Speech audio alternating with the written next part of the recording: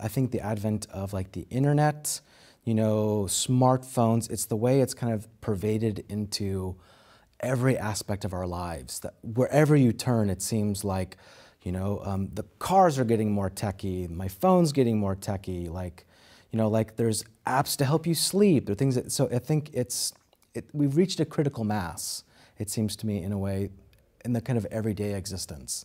That 20 or 30 years ago, it was still something which,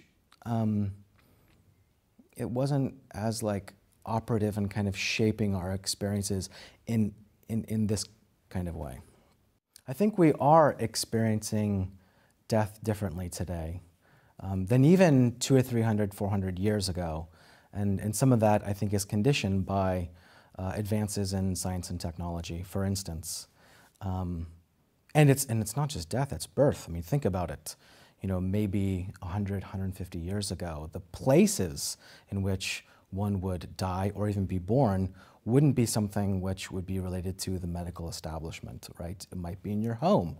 And you might have family members around, you know, and particularly even with something like death, even in the kind of late 18th and 19th centuries, the families had a much larger role to play with even the preparation of your loved ones, you know, after they've died. And yet, with the kind of rising of embalming practices in the 19th century with the undertakers, because people were dying further away from their homes, so they had to some way preserve them so they could actually come back, you know, to the family, so that they could actually, you know, have some kind of role in that kind of, you know, to grieve and to mourn, you know, and to say goodbye.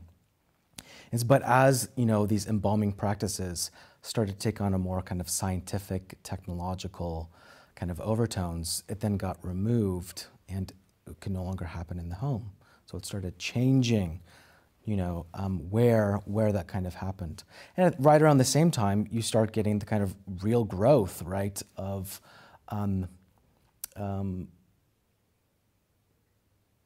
bioscience and medicine, so that more and more you start getting deaths happening in things like hospitals, et cetera, to the point that even the medical industry starts turning into a kind of place of just the eradication of disease and death rather than being about the care of the patient.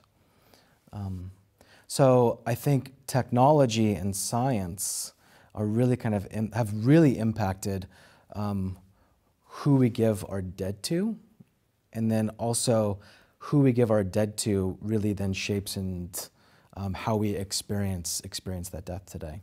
So whether this is, you know, people wanting to freeze themselves, you know, because they think that perhaps in the future science, medicine, technology is better, they might be able to come back and live longer, or people, you know, participating in space burials, you know, launching their ashes into the outer space, or even the way that we grieve online, you know, and the way social media kind of deals with that kind of mourning process.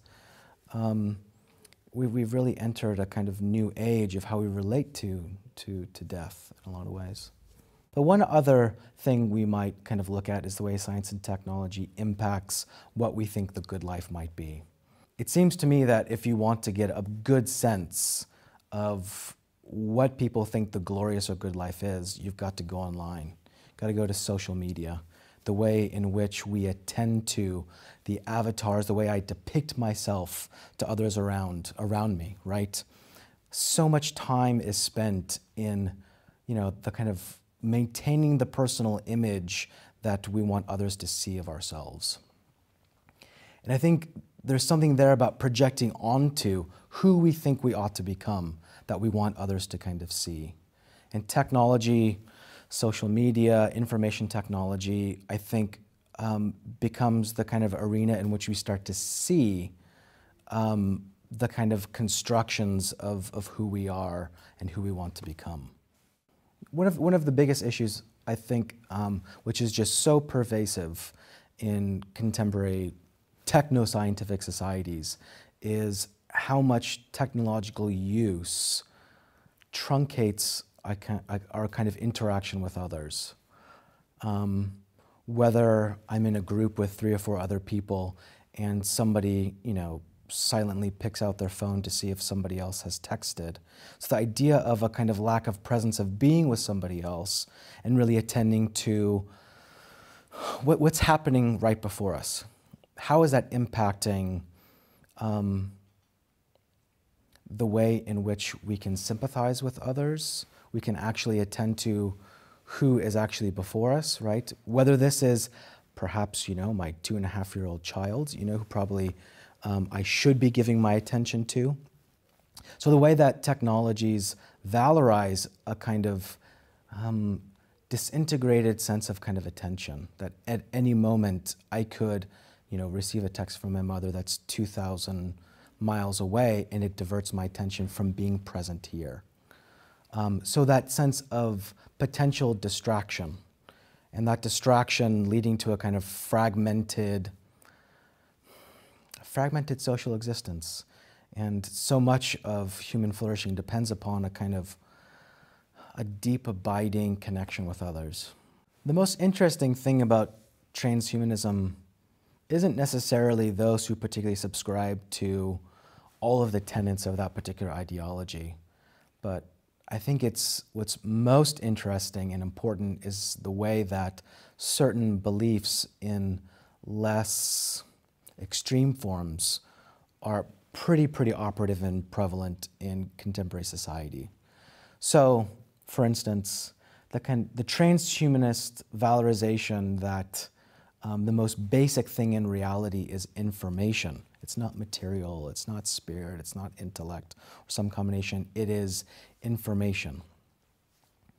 And because of this, they think, well, there's really no major difference between me as a human being, the clothes I'm wearing, the mobile phone in my pocket, the table before us. There really is no significant difference except for the zeros and ones that potentially happen to be there.